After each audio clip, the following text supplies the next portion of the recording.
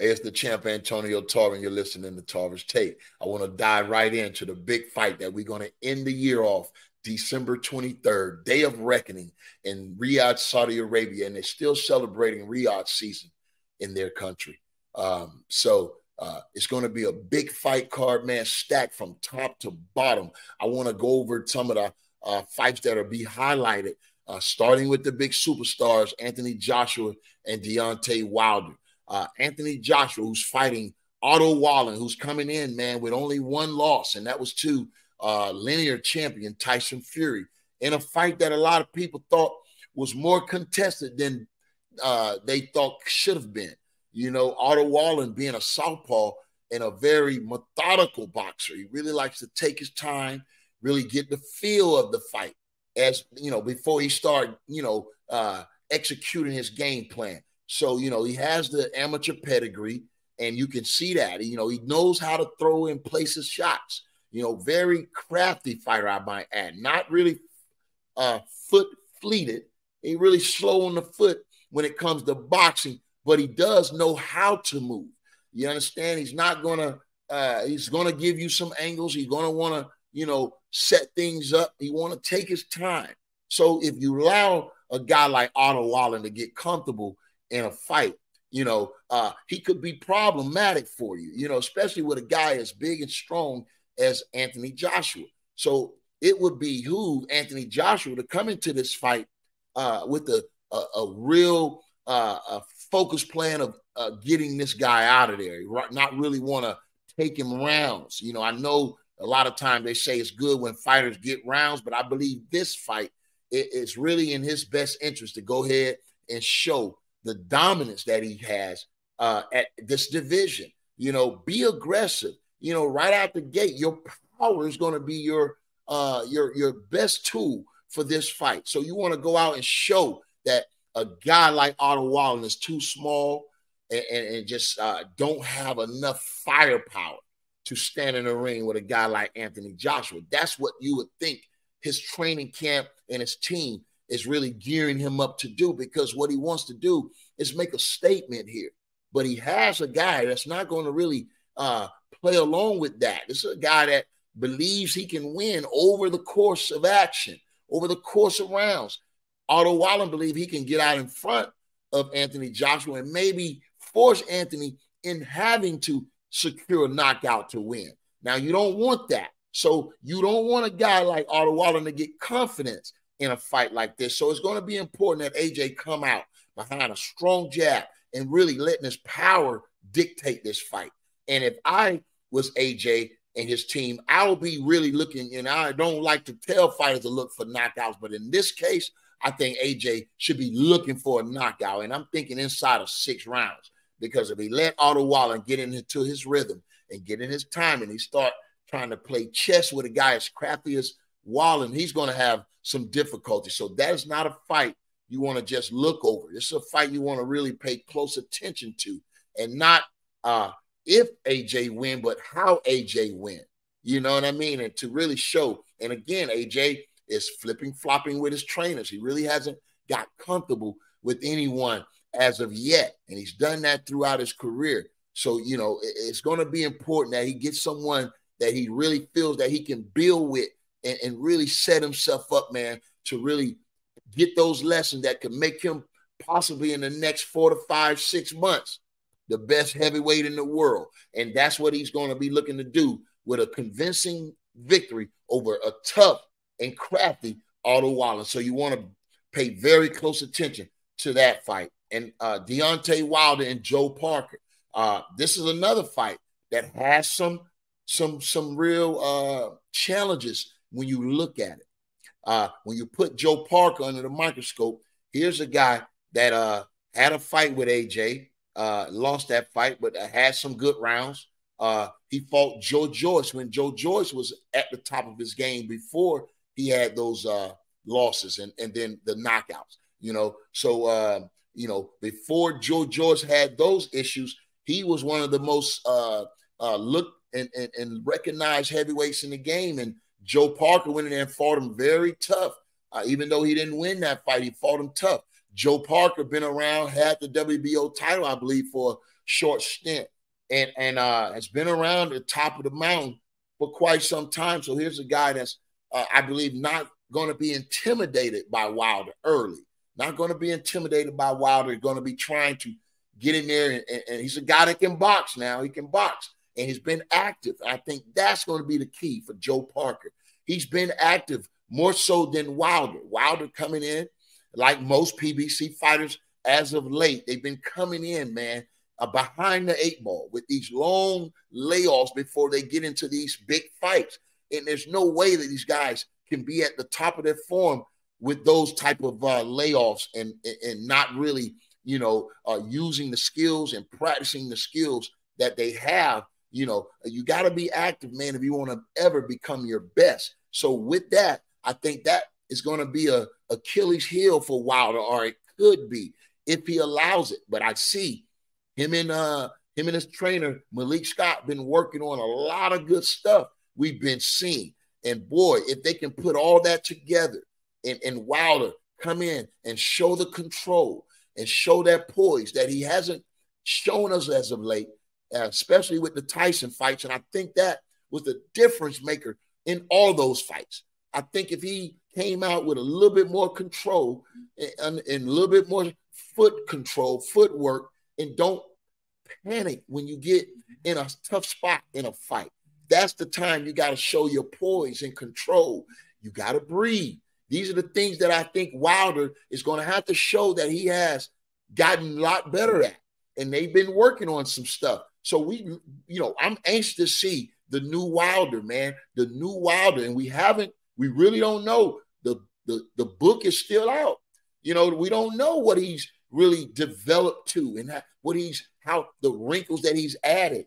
And we see the work that he's done, but we're not going to know that this stuff has been applied until Wilder is under that heat of a real fight. And we didn't get that with the early knockout he had against Helenius. We didn't get that, so we're going to want to see, Wilder maybe get some rounds and show that he has the control to control himself as well as Joe Parker, keep him on the end of that stick, and then set that knockout up. If we can see that, then we see that Wilder is improving and he's become a better fighter, more calculating fighter. And that's the Wilder that we all been waiting to see, man. And we hope that him and Malik Scott, man, have really put a game plan together to go in here against a guy that's been active, been busy, and that has the ability to make this a tough night for Deontay Wilder. If Deontay isn't on his best game, if this is the same old Deontay, then this fight can be choppy, as well as the fight with AJ and Otto Wallin. So that gives you reason to really tap into this fight, man, because I don't think these are just setup fights.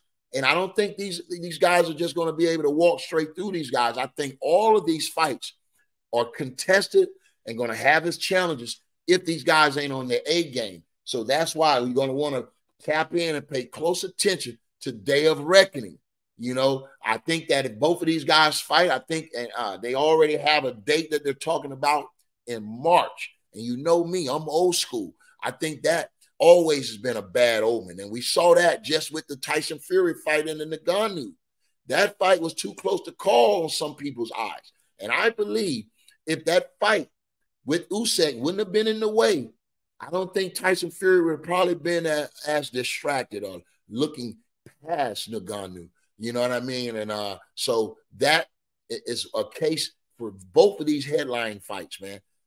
How they come out, how they approach the fight, and not if they win, but how they win. Do we see the improvement?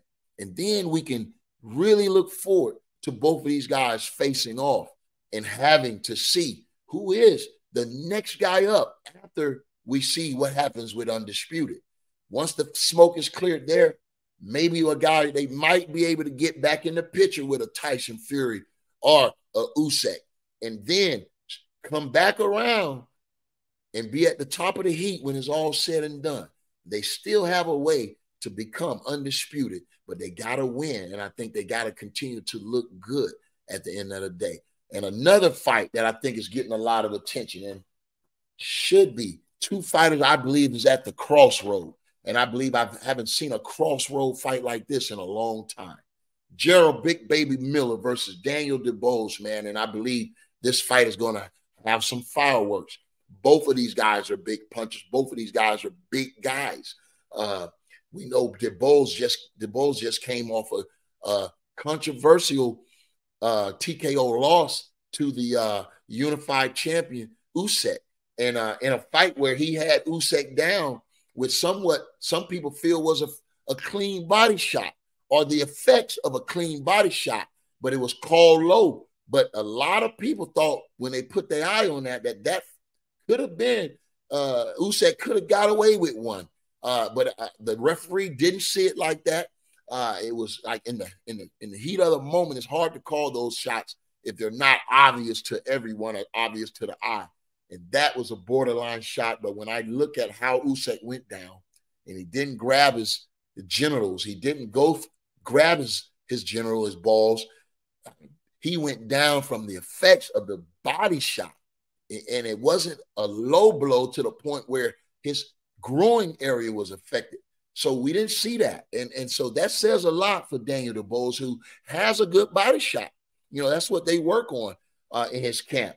So Big Baby Miller, he got a big target there around the midsection. And I know Daniel's going to be going for that.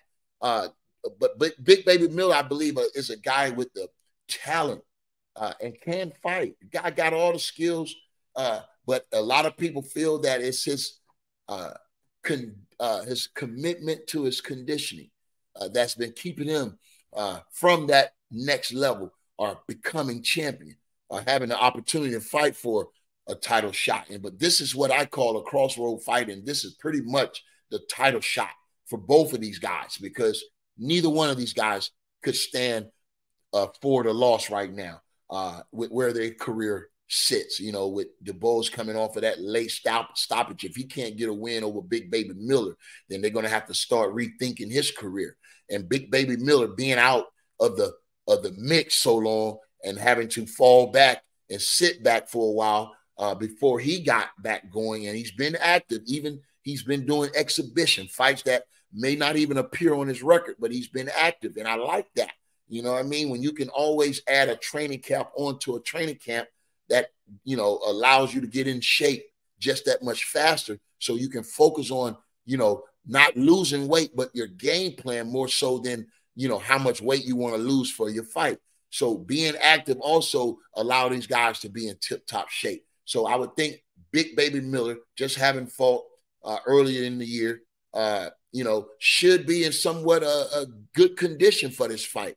And when you see him talk, you know, he's putting himself right there again to have all the lights on him and have him be forced to do something, you know, unexpected.